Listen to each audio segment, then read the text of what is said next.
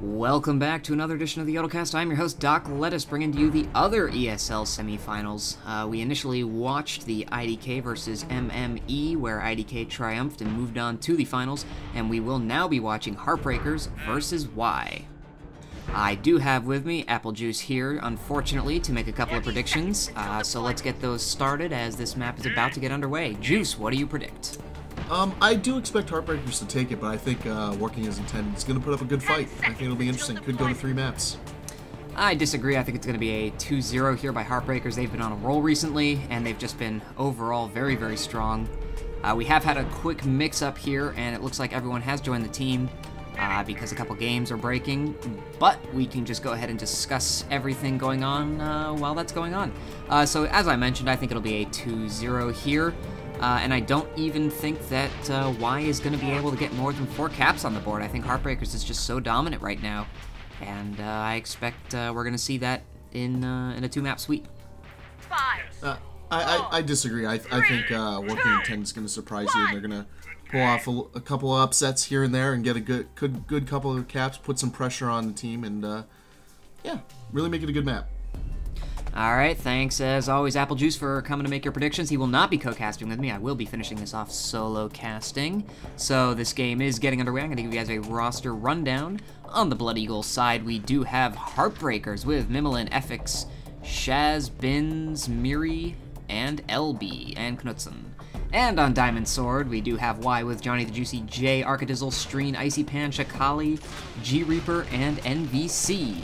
As an extra additional little function that I'm testing out here tonight, guys, I am connected to a mumble of the Heartbreakerz team. I am not able to speak. I've disabled my microphone there, but throughout the cast, I will sometimes give you guys a sound of what it sounds like in their mumble channel. Just as we can get started here, though, Shaz has grabbed the flag and brought it all the way back to his midfield before getting sniped down. Shakali, in the meantime, did pick up the Heartbreakerz flag, and he's made it all the way back to his standoff spot. So we will already be heading into our first standoff very early into the match. Only 1 minute in, both teams are really getting their offenses started going here, but Shakali is going low, and LB's coming in now to do some heavy damage with the chain gun fire, but he's staying around 480 right now. LB's just not hitting those shots, misses everything, and does end up going down, so Shakali's going to be safe. Miri's going to be holding on to the flag here for the Heartbreakerz team, setting up. They do have points for the inventory stations already because they are pooled credits, so that's not going to be a problem. And Miri's just going to stick with it for now. They will be running with their 3 defensive setup here, which will be a sniper and 2 soldiers, I believe.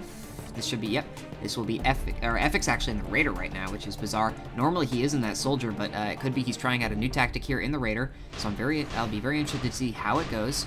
As we do have Johnny the Juicy, Jace, and Streen coming in to do some fire. Icy Pan's there in the Infiltrator. That could be a problem. They don't see him. He does miss, though, and they should be able to see him now. Smoke Grenade goes off, but it's not going to be enough. He does go down.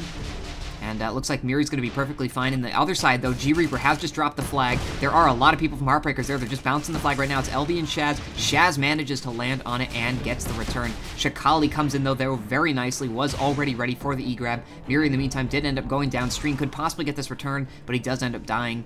And this will be picked up by the Heartbreakerz team. So Shakali is trying to get away here, but he is being intercepted by Miri and Shaz. LB's slowly starting to make his way over now. Shakali going down very quickly, down to 480. We did have a drop there of the flag on the Heartbreakerz side, but it was quickly picked up again. Knutson has dropped it, though. Shakali drops it as well. Miri's going to be able to pick it up for the Heartbreakerz team. Shaz is going to get the return. Can they get another E-grab off? It does not look like they are going to be able to do so, and Miri's going to come in here and make it the 1-0. So a very action-packed first 3 minutes. Some great play coming out there from both teams. Good play, especially by Shakali, coming in there and making sure the E-grabs happened. But unfortunately for him and his team, that just wasn't quite enough. So I'm going to go ahead and take a look here at this stand here for the Y team. We do have 2 soldiers and Arcadizzle doing the sniping. So it's the fairly standard setup. They're basically mirroring each other, except their defenses are doing things slightly different.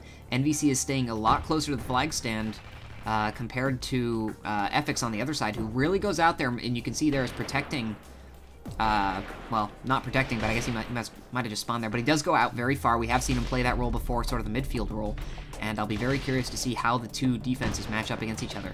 Mimilin is here in the Infiltrator, also trying to do stuff, but he gets quickly taken out by MVC. G Reaper's really the only one there, but Streen actually is getting the grab, doing a front to back, but gets sniped down there by Knutson. So Shakali's going to come and try and make the pickup, but he gets sniped down as well. So it's going to be an easy return here for the Heartbreakerz team. And on the other side, I don't really see all that much happening. I'm sort of wondering what's going on here. LB's really the only one there, and it looks like all their offense has just gone down. So just to Shaz actually was trying to go in there, but he got quickly taken down by the defense. Mimlin's going in there now, but not really sure what he's doing. He isn't a Pathfinder, so maybe trying to just do some dual capping here. It's a strategy that has worked for them in the past, but he is already going down very low. He does toss it off, misses the punt. LB might be able to get this midair grab, and he does. What a great grab there. He was far out by the time that was thrown, so good play by him. Johnny the Juicy J and NVC are going after him. Shakali is sort of in the back there, lining up for a grab. His flag has just been returned, though, and they really need to get this grab off now. Icy Pan's coming in, so is Streen. LB misses the, or sorry, okay, they did manage to get the cap there. LB actually ran into the tower, or the tunnel, God, couldn't think of that word to save my life. Ran into the tunnel, which delayed him a little bit, but he did get it in the end. In the meantime, though, the E-grab, after the fact, did manage to get fairly far to the midfield, but they did take them down, and FX and Bins and Mimlim are all going to be able to get this return.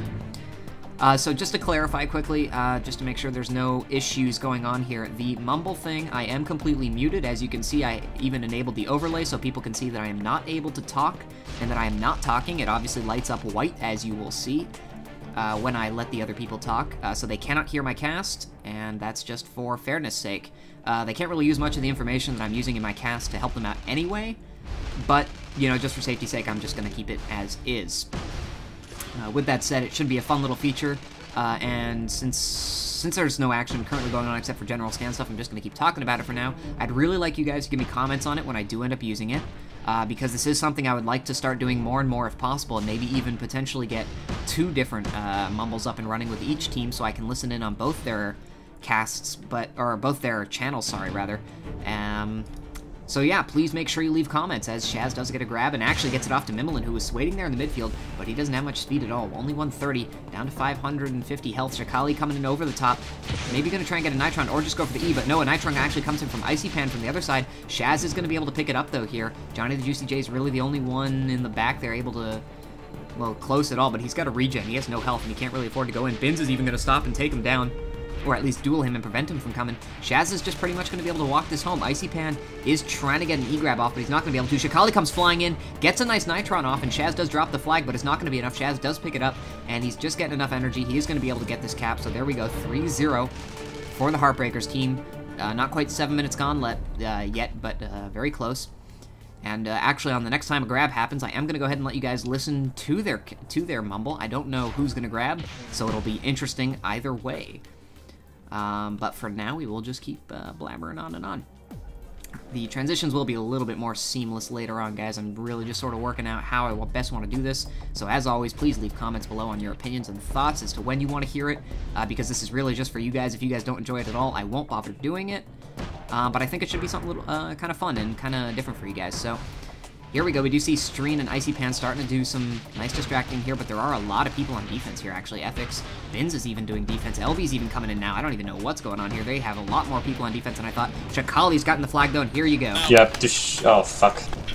I'll kill the turret. Leave the turret to me. Alright, okay. I can't Shit, No, we can't kill it. Oh, for fuck's sake. Understood? So don't care about it. Hope they won't realize. Hope they won't realize. Hope they won't realize. Come on. And there you go, my apologies, guys. It is PG-18, or rated R, rather, so, you know, you got to expect the curse words to be coming out in a game like this. It's very intense, and we did just see, obviously, the cap there. Very uncontested. Mimlin came in at the last second to try and do a bit of an E-grab, but no dice on that one. Shaz might be coming in here to get the flag. If he does, no, I was going to go ahead and let you guys listen to it when they get the flag, so I will wait and do that next time. Mimlin's actually just hanging out here. I'm not entirely sure why.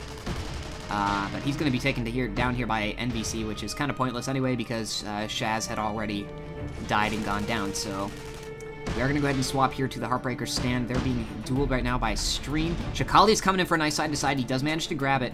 Unfortunately, there are a little bit of turret problems and camera problems, and Shakali's actually getting away a lot more than I expected. I believe Knutson is dead, so they really need an E-grab here for the Heartbreakerz side. They do indeed. Oh my god, what an amazing play there by NBC, actually jumping right in front of LB as he punted the flag, and the flag was punted right into him, resulting in him returning it. And here you go, guys. Set up for something. Yeah, I'm ready for a re-grab. Nice, yes. Okay. Captain in 3. Johnny, half HP front, right, left. Nice. I have it. Good. So as you can see there, you did hear, obviously, that Bins was setting up for the regrab, and he has just made the grab, and as we are now watching him, so you can see the tactics that they are mentioning. Even though they had the flag, they weren't focused that much on it. They were focused on what was going to happen afterwards. It's a very important part of this game, because it's, you know, as especially seen for other teams, they are not dangerous on the first grab. It is the second grab when none of your defense is there, but instead their flag, the flag has just been gone down in the field and returned. So good play there by the Y team, getting their guys all the way over there. But you can see here Mimolin has already was set up waiting for that return. There was no defense there, and the defense mostly killed out, so he's all the way home. It's just Johnny, the Juicy J, able to here to stop him. He does stop him, takes him down, but FX is probably going to be able to pick this up, and there's really no one there. Streen is the only one able to make an E-grab, but he's not going to be able to do so. NBC's coming in last second, still not able to do anything, and there we go, the 5-2 there for the Heartbreakerz team. So good play by Heartbreakerz. You can see they're really setting up that, they've been working on that quite a bit, and it's working out very nicely. Icy Pan tried to be a little cheeky there, and Bins had been chucking up a couple grenades there, making sure that he wasn't going to go anywhere. So good play there by Bins, not letting Icy Pan out of his sight, but good play again there from Heartbreakerz. I mean, that was, you know, they always have someone there ready to grab the flag, and you can see there it really worked out well for them. Even though the flag was returned there at one point, it was all the way back at their base, and they had a strong chance of actually capping that. Mimolin did make a grab there side to side, but does go down, so it looks like they're actually switching to the two-capper strategy. We don't see them run it that often, so they must have some particular reason for running it this time, as Shaz is actually going to do a front-to-back, but he has pretty much no health. Arcadizzle does snipe him down, as should be when you try and make a grab like that. In the meantime, the Heartbreakerz flag did just get returned. Chikali came in, I think, a little bit too early, and no dice on getting the flag there, because it was stuck in the tunnel. So yeah, so far it's just been overall pretty solid play from both teams. Heartbreakerz has just been a little bit better on the re-grabs, and they've always seemed to have someone there for the grab, and so that's been very effective for them. They've gotten, I think, 2 pretty solid caps out of having someone there for the pickup once the flag has been returned and no defense is there. So it'll be interesting to see how they manage to turn this around for the Y team and see if they're able to actually counter that strategy, because it's very difficult. They're going to have to possibly leave someone at base the whole time, and that's not really something you want to do when you really want to get your flag back. We see Johnny, the Juicy J, and the rest of the offense did just get taken down here for the Y team, so we're going to go ahead and swap over to their flag stand. We do see G Reaper just popping around there. Arcadizzle doing the sniping as always. I don't see NVC. NVC was actually all the way up there dueling LB. He's running away right now. I guess he's just going to try and keep him occupied for now and hope that his sniper does the work. There's some good spam coming in from LB, though. Those Mervs are really doing damage. LB was being heavily mowed down there by NVC, doing a very, very good job. And he does take him down, so it's just going to be Shaz all by himself. Sniper shots are missing here from Arcadizzle, so Shaz might be able to get this. G-Reapers actually does go down. The flag stand is clear. Shaz is going to be able to get this. A grenade comes in at the last second. It does damage Shaz down to 300, but he's probably getting away here. 240. It's all up to the sniper now, but there's no line of sight on the sniper. Mimolin even out in a Shrike now, and Shaz is going to be able to make this a 6-2 game. Bin's there with the regrab, the thing that is so devastating. No one was on the stand. G-Reaper is there to intercept him, but Mimolin's coming in now to try and help him out. He pops his shield pack, but does get sniped down by Arcadizzle. Good job on Arcadizzle with the sniping there. Johnny the Juicy J is about to get here for the return just before the Shrike comes in. Good job there getting that return, or else that could have been pretty devastating. The Shrike would have been able to bounce the flag up in the air, buying his team a fair amount of time, but instead, no dice. So we are going to go ahead and take a little peek here at this Shrike and see how he manages to do and what he does. He did spot Chikali there. He's not actually going to turn around and go after him, though. And people are starting to focus on him, so he's got to be careful. You know, Shrikes are starting to get targeted in these competitive games really quickly. No one wants to see them on the field, so it's very important to take them down, and you can see that actually is a really great distracting tool. LB would normally be being dueled here by NVC, but instead they're really focused on this Shrike, and that's, I don't know if that's a great idea. I mean, they do need to take it down because it can be devastating, but on the other hand, if they focus on it too much, they're gonna get in some serious trouble. So we are gonna go ahead and stick on their stand as we see Shaz is about to come in now. I am gonna go ahead and give you guys their mumble chat because this could potentially be the last cap, but no, Shaz does go down, so I am gonna keep casting. We are gonna go ahead and swap flag stands there as LB also went down, so no grab rather for the Heartbreakerz team. I don't see any distraction or spam coming in from the Y team. Chikali is probably about 10 seconds out, though, so we should see some stuff coming in now. Icy Pan is there in the Infiltrator, so he's certainly ready to do his job, but FX, Miri, and Knudsen are all alive. No one spotted him yet. Shaz actually did grab the flag, but it got returned, so I'm not going to go ahead and give you guys a voice. Miri's at half health. There's a Claymore on the stand as well, so they're going to have to be careful. I don't know if Chikali's going to be able to get this. No clearing, and he does fall down to the Claymore. So that's a shame there for the Y team. They really should have noticed that Claymore there. I'm kind of surprised they didn't. Stream was actually spamming in a Pathfinder, which is... it's an okay strategy, but there just wasn't enough distracting going on there. And so unfortunately he sort of wasted his life in that sense.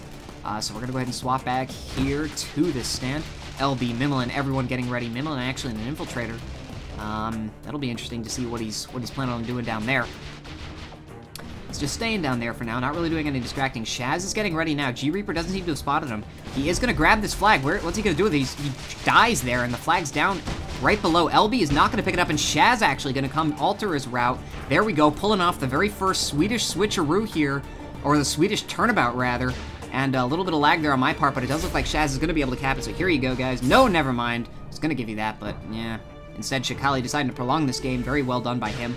Not giving up on that side-to-side route. If Shaz had not quite bounced into that tunnel, he might have gotten the cap. But Shakali does toss the flag off there to Streen as he was sniped down. FX has tossed it off to Muri, and Streen's going to toss it off to G-Reaper, so we will be moving into his standoff here. So yeah, that was an interesting play there by Mimolin. I don't think he intended to die, but the flag still popped in the exact place he wanted it to. Bin's actually coming in there with an amazing return. Came flying in from nowhere. Here you go, guys. Let's hear it. Defense. Something on the stand as well. Chasing. Oh, let me I got the return now. Do it. Nice. Nice, good game, guys. We should. A very subdued reaction from the Heartbreakerz team. A little bit of shame. I expected more class out of them on there, more yelling and screaming. But props to them for taking this first map 7-2. We will be moving on to the second map, which will be picked here from the Y side. This is the ESL rules, so they get to choose a second map, and I believe Heartbreakerz will get to choose the side. They have not decided yet, so I'm just going to go ahead and cut the cast off here for you guys. I hope you guys enjoyed that little sound shenanigans that I was pulling. I will continue to do it on the second map. If you guys really don't like it, please let me know as soon as you can. Please post in the comments, because I will stop doing it if you guys don't enjoy it. Otherwise, I'll just keep doing it and try and improve it and make it as more seamless as I can. So thanks everyone for watching. I will see you on the second map. I have no idea what it is.